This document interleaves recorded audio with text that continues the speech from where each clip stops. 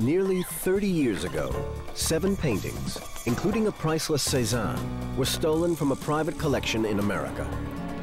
As the years passed, Michael Bakwin, who owned the paintings, thought he would never see his precious Cezanne again. The police couldn't find it. Neither could a private detective he hired.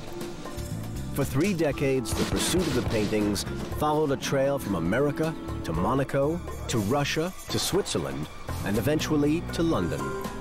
But most mysterious of all was the identity of the man who had possession of the paintings all those years, and who was finally exposed in an English courtroom.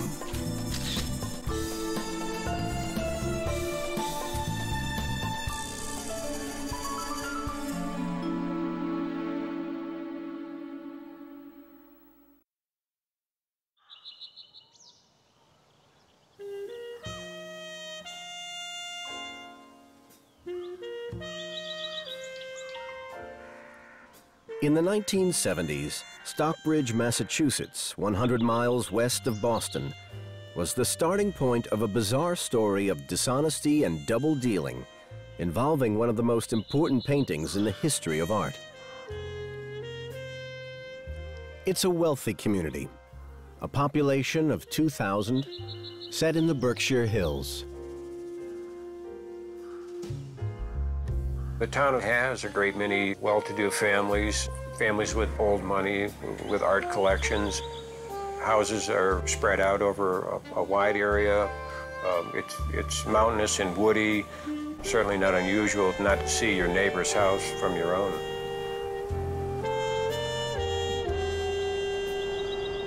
Stockbridge was also home to Michael Bakwin, one of the heirs to a unique and priceless art collection. At the time, Michael Bakwin owned a restaurant and bar in the town, the Avalock Inn. Its clientele included not only local people, but also wealthy tourists vacationing in the area. I had a little resort in Stockbridge for 10 years in the 60s, and it was a fun area in those days. There was a lot of young people in their late 20s who liked music, and it was fun, and it was not so terribly expensive. During the 1970s, things began to change in the town. There were new people coming in with a lot of money, and local tough kids taking advantage of that, and a major crime wave beginning, drug dealing, assaults, and then theft. This was Bakwin's home. Hidden away up a long drive, it was not easy to find. Bakwin's residence is not an ostentatious place. It's a 1-story, and it's large, but it is secluded. Inside this house was one of the most important paintings in the history of modern art. It's by the French artist Paul Cezanne, and shows a simple still life, some fruit in a jug on a crumpled white tablecloth. The Cezanne painting is one of his very typical and quite beautiful still lives. And this is really an exercise in new ways of looking at painting. So he would paint the apples in a way as sculpture and becoming more and more abstract, which eventually led, a few years later, to the invention of Cubism by his direct successor, Picasso.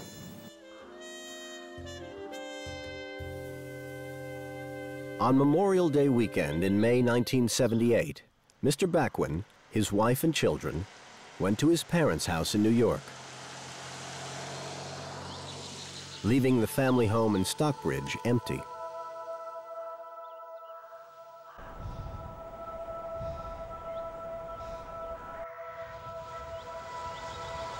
At some point that weekend, thieves drove up the long pathway to the Bakwin house. In order for anyone to have done the theft, they would have had to know that they were going there. It's a fairly long driveway gone in.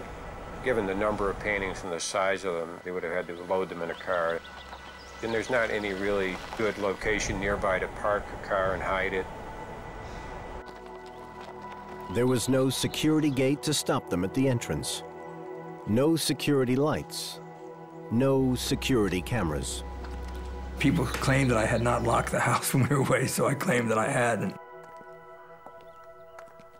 There was no sign of a forced entry into Bakwin's home, but there might have been a reason.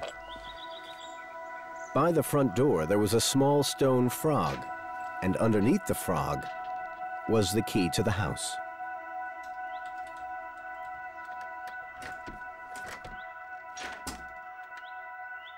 We didn't have any alarms. It was expensive. I felt I was living out in the boondocks. I mean, there are wonderful things in New York City, Chicago, San Francisco. Why would anybody go in the boondocks to take paintings? And I just thought there was a very safe place to have them.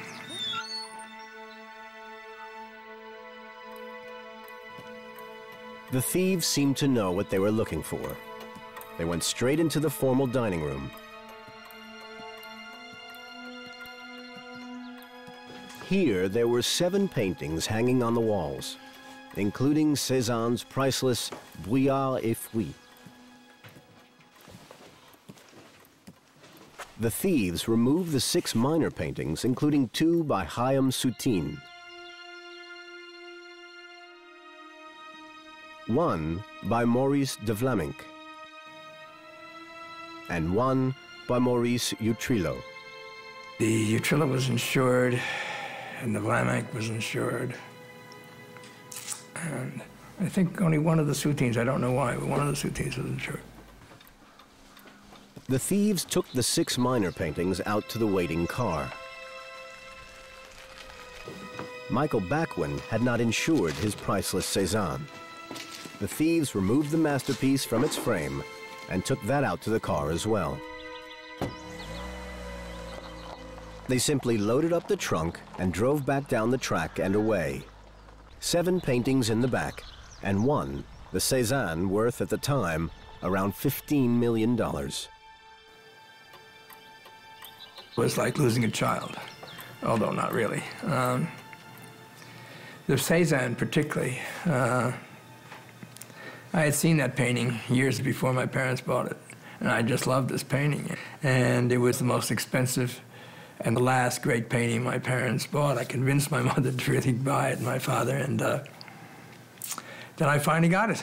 And I had, acquired the most beautiful thing in the whole world, and then it was taken away. And it was extremely emotional time.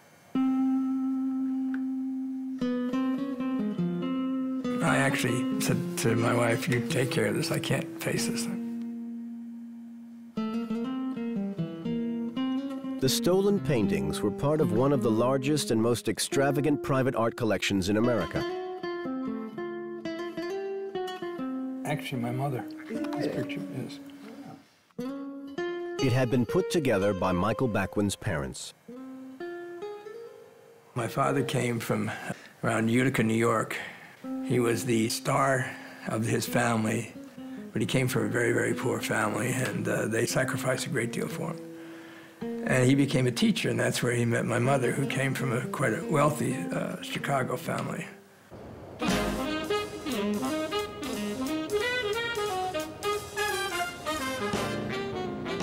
Bakwin's mother, Ruth, was heir to a Midwest meatpacking business built up by her father at the end of the 19th century.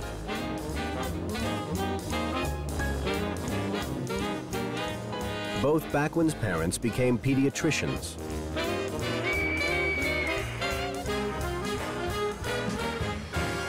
And in the 1920s, they left the Midwest for Europe. They loved each other very much, and they respected each other. And I think they were great together. The couple eventually settled in Paris. At the time, the French capital was a magnet for artists and writers from all over Europe and even America.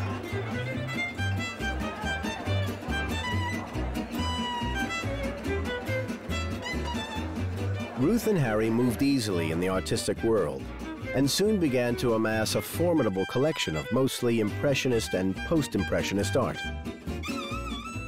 They had paintings going from anybody from, I guess the oldest, they had an El Greco, but mostly they were with Post-Impressionists. And they seemed to have a wonderful eye for art. They didn't seem to compromise because they bought always very good things. And I'm very proud of the collection they put together and the kinds of people they were.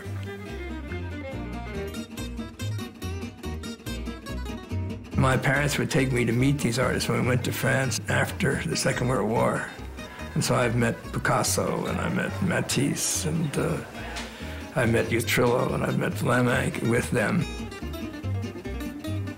It was part of this collection that Michael Bakwin would, in time, inherit. And what happened is that eventually my parents started to give the paintings to their children. Bakwin himself devised the system for the share-out. My mother said to me, well, you decide how to do this. Well, I knew which paintings, which people liked, or which of my sisters and brother. So I thought the fair way would go. My brother's the oldest, he gets the first choice, but I knew that my brother would have taken the Van Gogh. My sister Pat gets the second choice, and Bobby gets the third choice, and I get the fourth choice. But then I get the fifth choice. It goes back the other way. So that way I figured out that I could get my favorite picture, which was the Cezanne.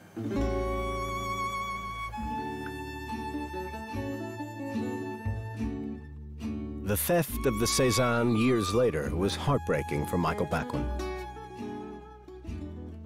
I was extremely upset and angry and frustrated and sad and everything, and also just I had to tell my mother. And when I called her, she said, well, the girls are all right, aren't they? And, you know, that really helped a lot, that the paintings were not that important. The children were much more important. The problem for police investigating the theft was that it was far from clear precisely when the paintings had been stolen, as Michael Bakwin freely admits. In my opinion, the way it happened is that we came back and we went to the house, and these paintings were all in the dining room. And we didn't go into the dining room, we went to the rest of the house. In fact, it was 2 days before it was discovered that the paintings were missing.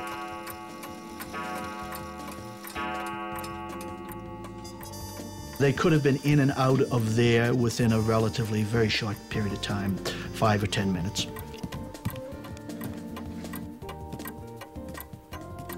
Just who had carried out the robbery remained a mystery. But in small-town Stockbridge, suspicion fell on someone with knowledge of the Bakwin household. He's not an ostentatious guy. He had local friends, and for some reason, the treasures that were in his dining room became known to the wrong people. There were a number of people who knew, friends that I had that came into the house who knew about it. And I guess some were quite impressed with it. There was some concern that possibly it might have involved someone who knew the family or had worked at the house. I would say small town, you know, people gossip and people know. My theory, and particularly my wife's theory, that one of my friends just talked too much. And that's how this all happened. I think it was just living in that community gave them this false sense of security, that they were in a secluded area. They weren't pals with rough, tough people. They were pals with the cultured.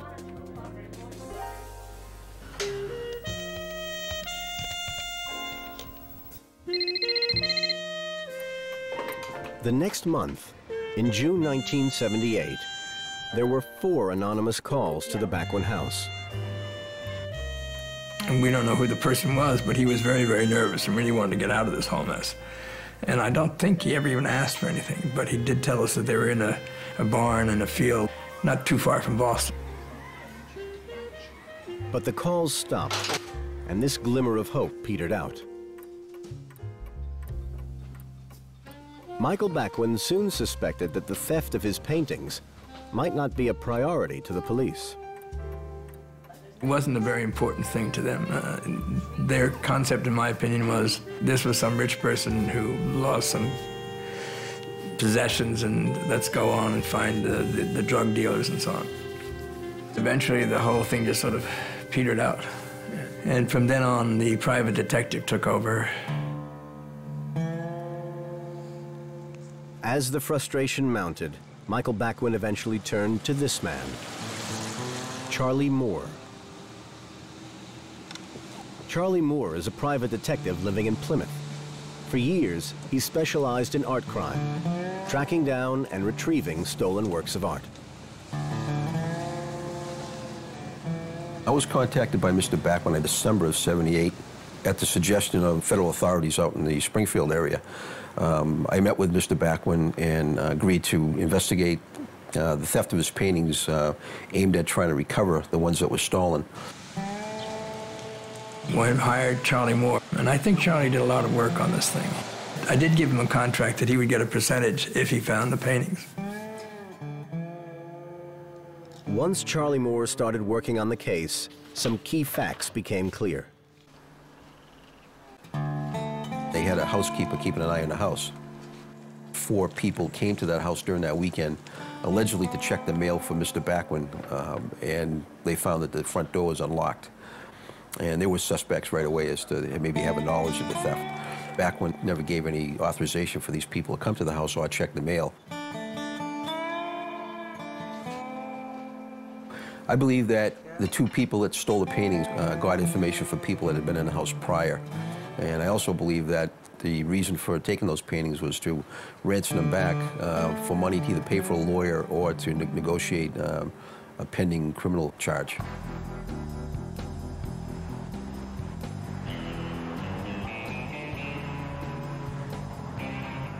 Meanwhile, police had a lucky break that put a small-time local crook in the frame. His name was David Colvin. Colvin had approached someone in early June, several days after the theft, and had said to this person, I have access to stolen paintings, and I have access to guns. The man whom he approached happened to be a federal undercover agent. The agent, from the Alcohol, Tobacco, and Firearms Unit, identified David Colvin as the man trying to sell him the guns and the paintings. Colvin did a deal with him, and for that deal, Colvin was indicted on that gun charge. There was no real interest in pressing him what he might have done with the stolen paintings. Colvin was 32 and a well-known crook and gambler. He came from Pittsfield, less than 20 miles from the Bakwin house. He was married, living out in the Pittsfield area. He had a brother out there, and he was raised out there. His parents lived there as well. Colvin was fairly well known by the authorities. He had had some scrapes with the law. He had had some drug deals, smaller stuff, not major cases. More than that, Colvin and Bakwin had actually met. I had met him a few times, and when I was in the inn business there, I knew almost everybody was a big fish in a small pond. You get to know lots of people, and they came down to my place, and I would see them. And, I didn't know him that well, but I had met him a couple of times. Colvin knew a lot of people from growing up there. You meet some people who are not very nice, some people who are maybe a little bit outside the law, and I talked to a few of them, and they wouldn't say a word, even though I think they knew something. I knew they were frightened.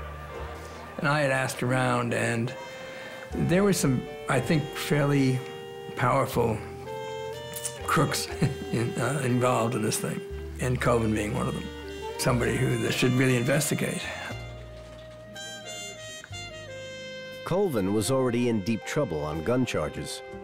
He found himself a lawyer, Robert Marderosian. Just a steady lawyer that kept busy doing criminal cases, you know, representing defendants. I think the reason why he was approached is because Colvin was under firearm charges.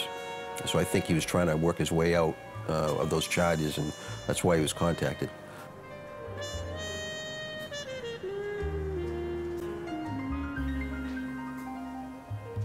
The criminal and his lawyer met at Marderosian's offices in Watertown, near Boston. Colvin was facing 2 major cases. He's got the grand jury going on in Boston regarding the theft from the Bakwin home, and he's got this federal case hanging over his head of the gun case. Somehow he learns that Bob Marderosian would be an individual who could represent him. In July 1978, he visits Martirosian at Martirosian's office in Watertown. It's the first time that the two men have met. When the meeting was over, Robert Martirosian offered to put his client up for the night in the attic of another office he had across town. Colvin spent the night at Martirosian's law office because the next morning he was going in for an arraignment on the gun trafficking case. Bob Martirosian said he had no place to stay and he didn't have the money to put himself up. So Bob offered his attic and Colvin took advantage of it.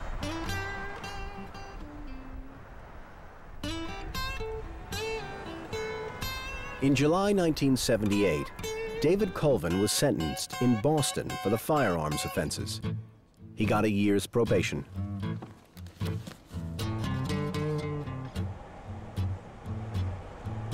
It was a different story when Colvin came before a grand jury investigating the theft from Michael Bakwin.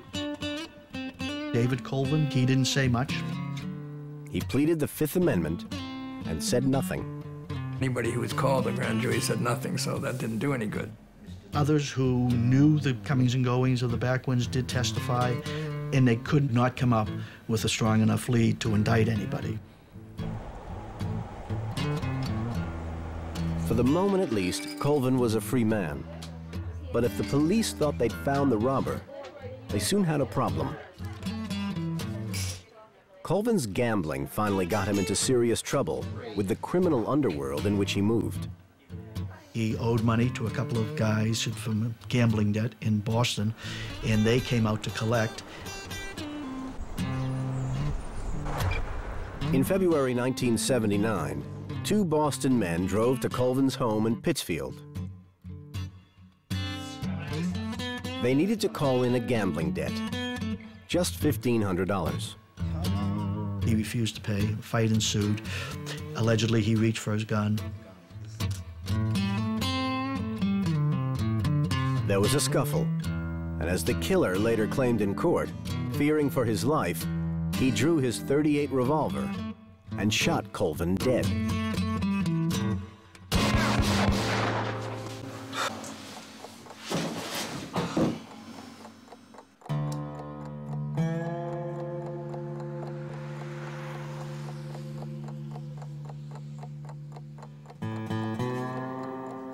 One of the men was let go. He was cleared on a self-defense charge. The other man who actually shot him went to jail for 10 years for manslaughter. I felt happy and sad. I was glad that, and I thought maybe this would scare people into saying something, but nothing. I think it just made them even more nervous. Colvin's death stops the investigation as far as who stole it. That was the end of the trail. The police now had a problem. With the prime suspect dead, they were further than ever from finding Michael Bakwin's precious Cezanne. Private Detective Charlie Moore wasn't doing much better. Gotten a few phone calls, and the one in particular thought they saw the Cezanne painting, the bowl of fruits hanging on a wall in a condo in Boston. So we started an investigation against that man. We tried to get into his condo unit a couple of times legitimately. We couldn't get in there, and then when we finally did, that painting was not in there. Charlie did a lot of work on this thing. We also had another suspect that moved from Massachusetts to Florida. We put surveillance on him, but that proved to be negative, but it took quite a bit of time before we figured that out. He thinks he found the paintings being moved from one place to another. We thought the paintings may have been traded for drugs. That didn't work out that well. We sort of lost them in the Florida area. There were some pretty bad people, so we decided to back off of that. But he continued to work on it. We tried to locate the other person we thought was involved in the theft. We had information that he had moved out to the West Coast. We tried to locate him out there, but we never did find him.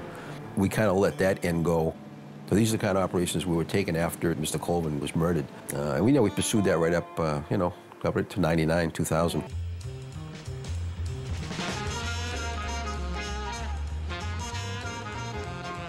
In the search for the stolen art, the focus shifted to London, and to this man, Julian Radcliffe. Radcliffe runs the Art Loss Register, an international business that finds stolen works of art.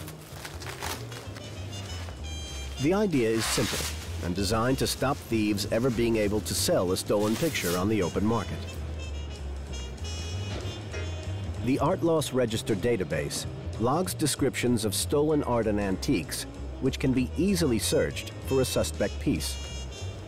We take the details of the pictures and photographs of them and place it on a searchable database and then search 300,000 items which are sold during an average year against those items to try and find them. The descriptions of Bakwin's treasured Cezanne and the 6 other paintings were lodged with the Art Loss Register. Bakwin sold his house in Massachusetts soon after the robbery and moved to Virginia. As the years passed, the Art Loss Register became his best hope of getting the paintings back. Well, I'll tell you a very funny thing. I'd never heard of Art Loss Register. I called Sotheby's and Christie's and other places, and they had heard of them, and they knew what they were, so... but it still seemed a little bit strange. I did say you'd have it... And Julian is a strange guy. And, but they're very good. Radcliffe was confident that one day the power of the Art Loss Register would finally retrieve Michael Bakwin's paintings.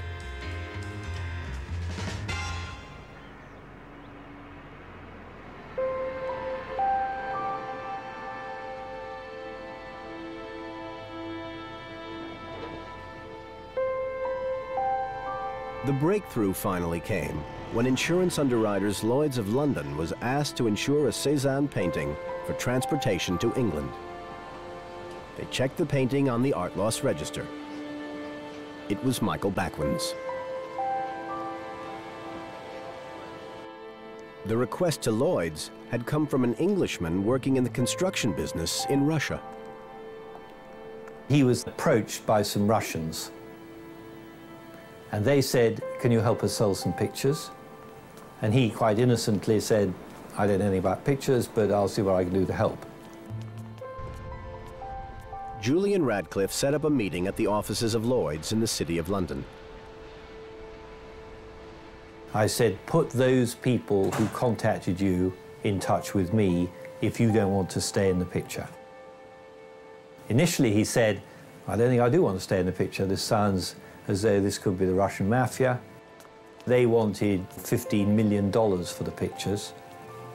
We said, we're not going to give you any money unless you tell us how you got them and who you are. The negotiations went on inconclusively for months. It was not even clear whether the Cezanne was in Russia at all. Back in America, Michael Bakwin at last thought he was getting closer to seeing his beloved Cezanne again. Well, that was kind of exciting then. And of course, the other amazing thing was that we knew then, they had told us that all 7 paintings were still together. That amazed me. It would just have thought that they would have tried to get rid of some of them. Is that really in your unit? The people holding the paintings turned out to be a mysterious organization called Erie International Trading Company, registered in Panama. The company employed a Swiss lawyer named Dr. Bernard Vischer to negotiate on their behalf. Radcliffe never knew, nor did Fisher ever say, who was behind Erie International. All he was dealing was with a lawyer. Julian Radcliffe flew to Switzerland during the summer of 1999 for numerous meetings. He seemed to be getting nowhere. During July and August, these negotiations carried on, and eventually in September, I said, having cleared this with the FBI, that we might be prepared, since we were making no progress, to take the Cezanne and sign over to them the other 6 pictures. It was a deal with the devil. Radcliffe believed that these people who had the paintings at the time had gotten them knowing that the paintings were stolen. The other 6 pictures at that time were worth, say, $500,000. The Cezanne we knew was worth at least 15. In order to get back a very important picture, the police agreed that this would be a reasonable thing to do.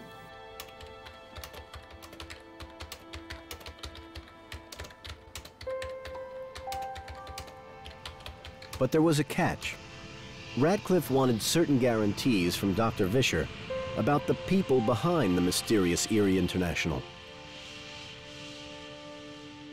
I said that he would have to make a declaration, which he would have to sign, saying he knew it was true, about how his client got the pictures, who his client was, and answering a whole list of other questions. And that envelope would be lodged with a neutral lawyer in London. Vischer's client signed the declaration as well, and the envelope was put into a safe at the offices of London solicitors Herbert Smith.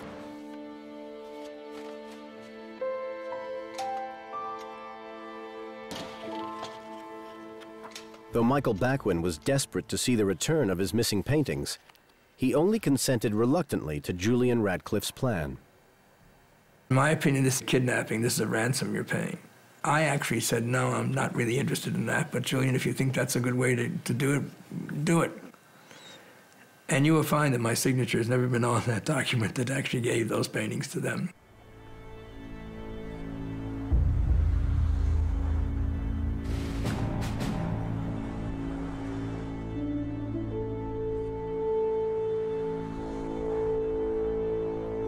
Julian Radcliffe flew to Geneva to clinch the deal.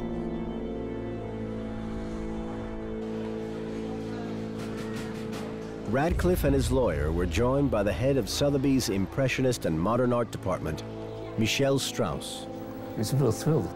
Asked to go along and, you know, because you didn't know what was going to happen. Was nothing going to happen? Was the painting going to be produced? How was it going to be produced?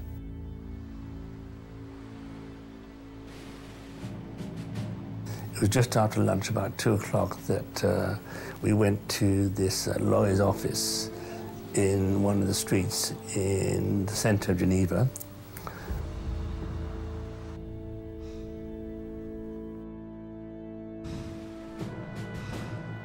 The crucial meeting with Bernard Vischer was to be at the offices of Julian Radcliffe's Swiss lawyer.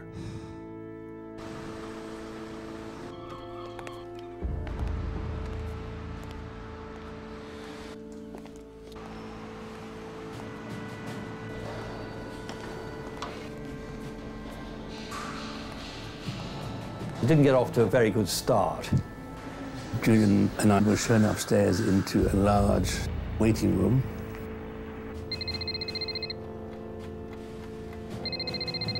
Vischer started ringing up saying he was going to be late, like 2 hours late, 3 hours late. And everybody started thinking that this thing might never come off. It might all be a scam. I didn't know what was going on between Julian and the lawyer. The Sotheby's personnel and a number of other people were thinking the whole of this was not worth doing. I just had to wait and wait and wait. And I think for about an hour and a half.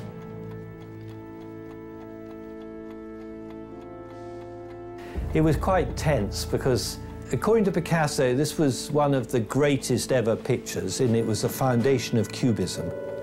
So this was an extraordinarily important picture.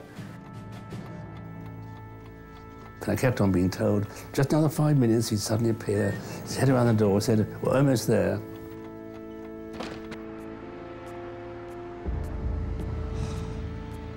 Just as the waiting became unbearable, Dr. Vischer walked in with a briefcase bulging with papers.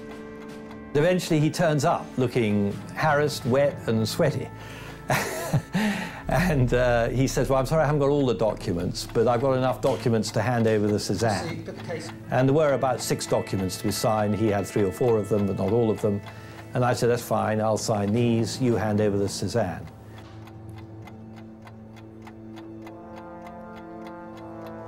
And he then said, well, excuse me, and he went out of the building. Then Vischer made a call from his cell phone, and everyone went down to the courtyard. We were standing underneath the trees, and he went down the street.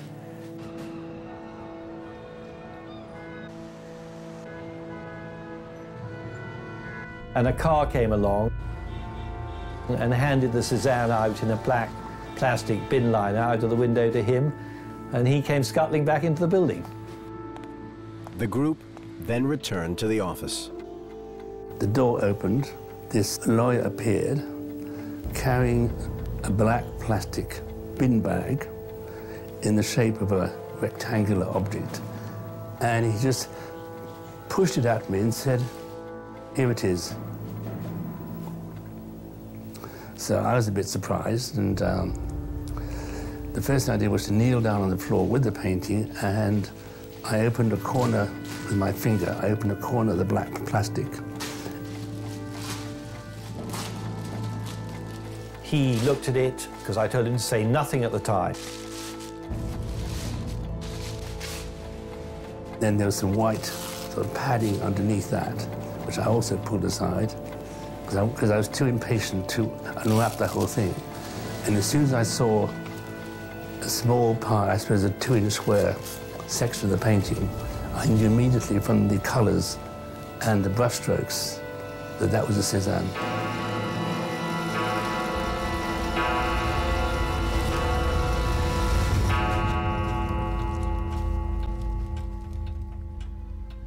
And he said to me, "I only need look at one brushstroke. I know it's Cezanne."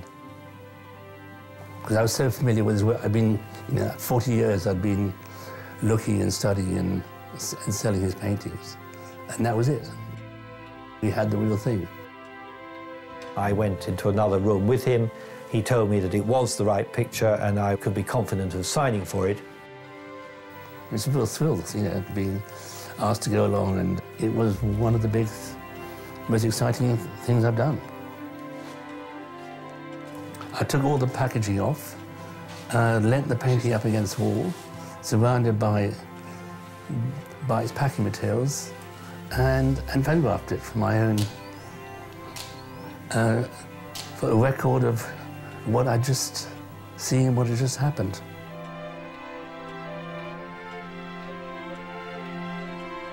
Radcliffe had pulled off the biggest art recovery in modern art heist history. But in his heart, he knew this was only half the story.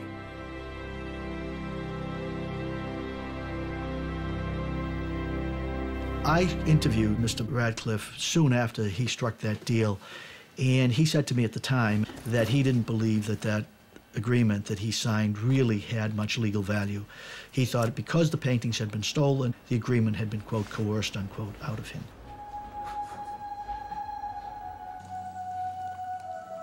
Radcliffe was convinced that whoever had held the Cezanne all those years knew more about the original robbery than they were letting on.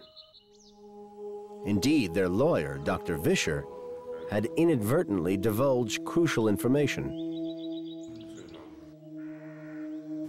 Vischer let slip 1 or 2 facts which I didn't know, I had not given to him, and could only have come from somebody concerned with the theft or with the family. He knew that the key was kept under the frog by the front door.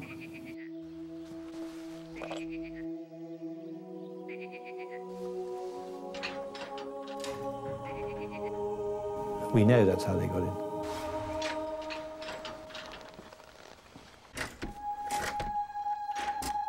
There were a number of little things like the frog and the key, which indicated to me that Vischer's clients knew a lot, but I couldn't work out who they were.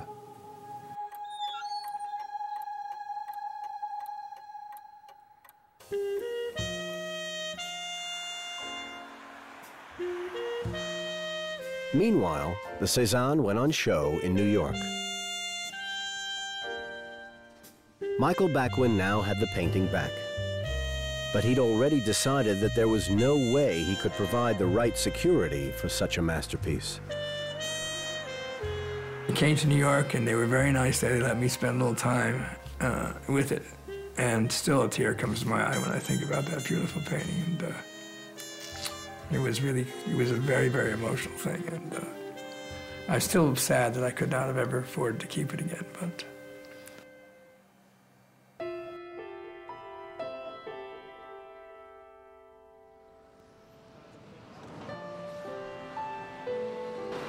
the Cezanne went up for auction at Sotheby's in London. The estimate was 9 to 12 million. That was the range that we thought it could fetch. I remember the bidding was rather slow to begin with. Bidding started at about £6 million. It crept over the low estimate. It kept on going up and up, hundreds of thousands, 500,000s. It crept up to the high estimate. Probably 12, 13 million pounds. There were, I think, just 2 people in it. And then quite briskly moved up to 18 million pounds. Everyone was thrilled and excitement, but we certainly never expected to see a price like that, which I think was largely due to the quality of the painting and its rarity. I remember the art loss register person who was on my right said, "Oh, thank God, there might be a bonus and I can afford the new boiler."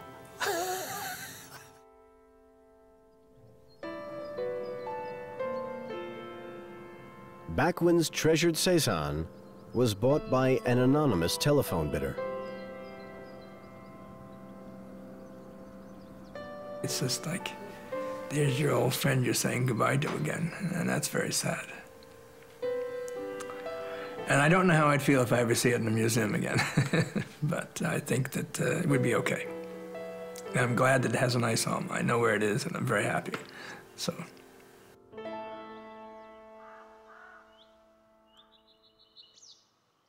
But Bakwin had to wait another 5 years for any more news about his 6 missing paintings.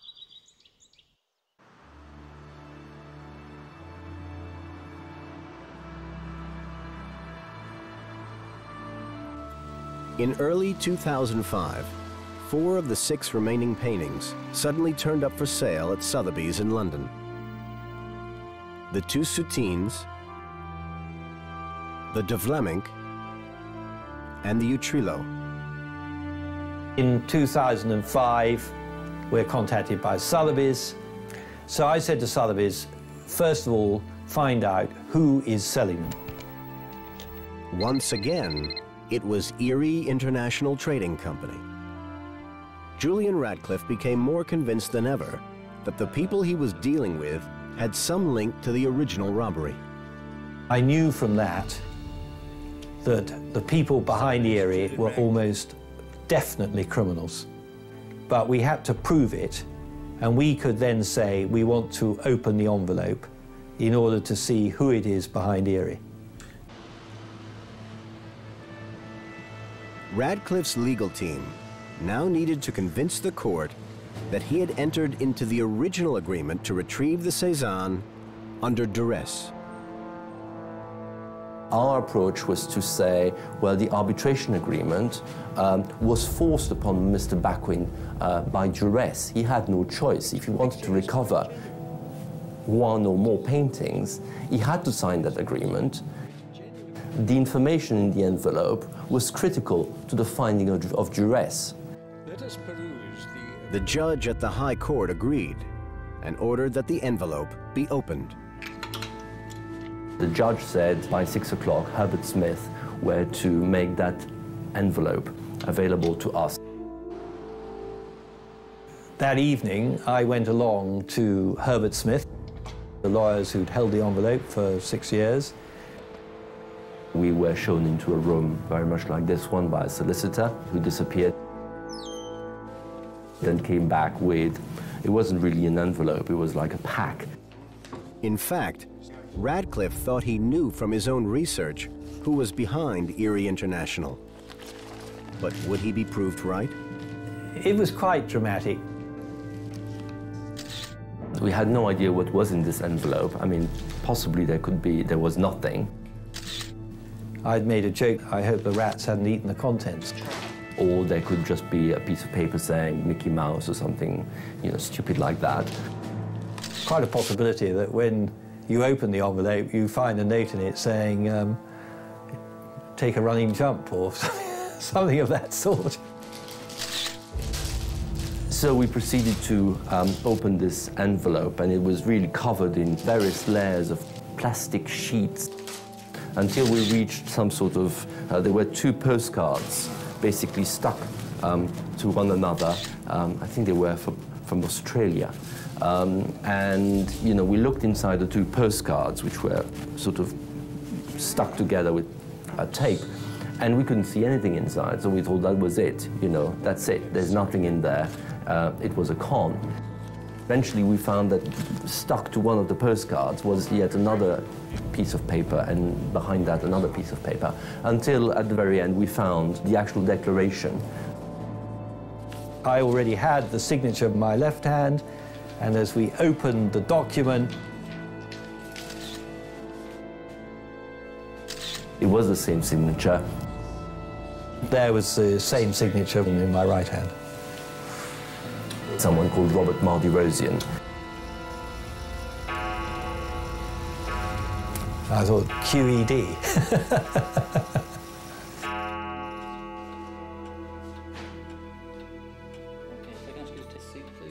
So Robert Mardy-Rosian, the defense lawyer nearly 30 years earlier for the prime suspect, David Colvin, had the paintings all along. How could that have happened? In Boston, it wasn't long before the media tracked down Robert Mardy-Rosian to get his side of the story. Made the phone call 8:30 in the morning, and Bob was asleep. His wife answers the phone, and I heard her whisper, "Bob, it's Steve Kirkjian from the Boston Globe." And I said, "Hi, Steve, how you doing?" "Fine, Bob. Your name came up in court, as you probably know." "I knew it was going to happen today, Steve." And I said to him, "Bob, this is bad. This is really bad, Bob." And he said, "What can I do, Steve?" And I said, "You can tell me how you got possession of the paintings. What happened here?" Well, I was representing a fellow... Robert Mardy-Rosian began to tell Steve Kirkjian his version of how he came by the paintings and why he'd hung on to them for so long. It went for about an hour, and that's when he told me exactly how he had gotten possession of the paintings, how David Colvin had walked into his office, probably less than 2 months after the theft. The theft of millions of dollars in artwork from a Stockbridge man, Michael Bakwin, 28 years ago. As well as talking to the Boston Globe, Mardy-Rosian also went on local radio. Joining us on the line right now is Robert Mardy-Rosian. Good morning, Mr. Mardy-Rosian, and thanks very much for speaking with us. That's okay. Tell us how you came into possession of the pictures. Well, I was representing a fellow named Colvin who apparently took these paintings, but I was representing him on another case in the federal court. Came into my office to talk with me about the case we were going in on the next morning. Mardy-Rosian said Colvin was carrying a large bag. In my mind, it's a black plastic bag, but Bob Mardy-Rosian says, no idea what's in the plastic bag. And the time he came in, he had this bag full of paintings. And he asked Colvin what's in the plastic bag. Colvin says, "Oh, I got a bunch of stolen paintings. I'm bringing them down to Miami, and I'm going to fence them." And he's telling me he's already sold them or fenced them in Florida. I told him, "David, if you get caught with stolen paintings, it's going to make my defense of you on this gun charge that much more difficult." And I said to him, "Geez, you know, you got this case going here that we're involved in. If you get caught, it's really going to hurt your case that I'm defending you on. You know, you might get caught and it's going to ball everything up." Basically telling him, you know, you shouldn't be doing that. And that's his only conversation that he has with Colvin about the paintings. And then he didn't have a place to sleep that night, so I had another office in another building. And there was an attic in the building, and there was a little room up there. And so he went up there. Colvin brought the bag with him, and that was the last he saw of the bag. That's the last he saw of the paintings. Next day we went in and we had our court thing. Maybe 6 months after I saw him. He'd been shot. And he's dead? He's dead, okay. About a year later, I go up into this attic because there was some pigeons and stuff up there. And then I see this bag of paintings. He said, "I knew right away, without even opening it, that's Colvin's plastic bag. He had left them here." And opened it up, and sure enough, there were the paintings. Well, the first thought that comes to me is, you know, I can return these paintings and get a reward for it. That's very common, that's very normal, and there's no problem with that. He didn't know if the paintings had been insured and whether or not Mr. Bakwin had recovered the insurance money, and that, in fact, the paintings belonged to the insurance company.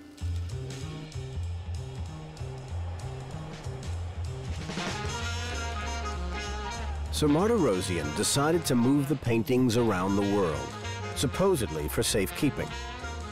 He said he hoped to find a way of returning them to Michael Bakwin for a finder's fee, say 10% of their value. First of all, he shipped the paintings out of America to Europe by container. The haul of paintings probably arrived first in the Mediterranean, possibly Monaco, famously called a sunny place for shady people.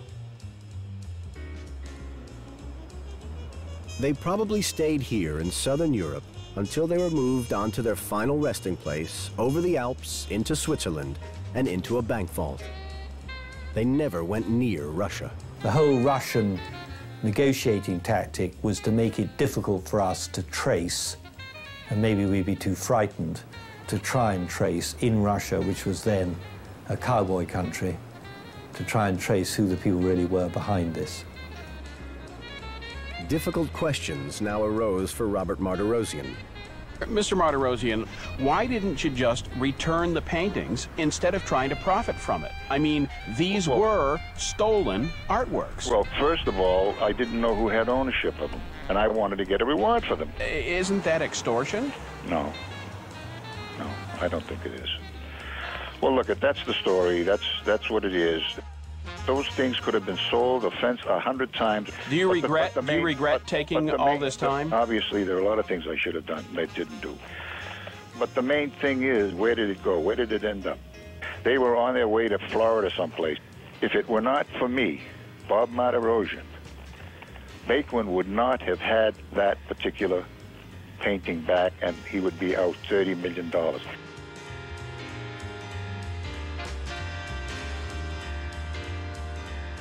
The irony is that Robert Martirosyan gave up the law years ago to become a painter and sculptor.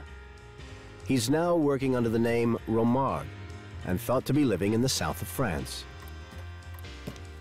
The FBI are still interested in his role in the disappearance of the paintings nearly 30 years ago. And Michael Bakwin and his advisors still have some scores to settle. He is to pay me my expenses, which have been quite substantial, and $3 million. Julian is again very confident that we'll get quite a bit of this. I am not. The lesson that will guide to everybody is, it doesn't matter whether you sit on pictures for 10 years or 30 years, if you try and sell stolen pictures, you will be caught, and therefore it's not worth stealing pictures. In the summer of 2006, 4 of Michael Bakwin's paintings were still being held by Sotheby's in London, awaiting a court order to release them to their rightful owner. And 2 are still missing. According to Michael Bakwin, who as a young man dreamed of owning a very particular painting by Cezanne, there is a moral to this 30-year-long tale. I no longer am that much interested in possessions. And I know my second youngest daughter always used to think that she liked the best about me is that I could afford a Mercedes but never had one. I don't care about that kind of thing very much, unless I thought it was the most beautiful thing in the world to have fooling around with, and didn't care that much, but they're too damn expensive. Just like these paintings are too damn expensive.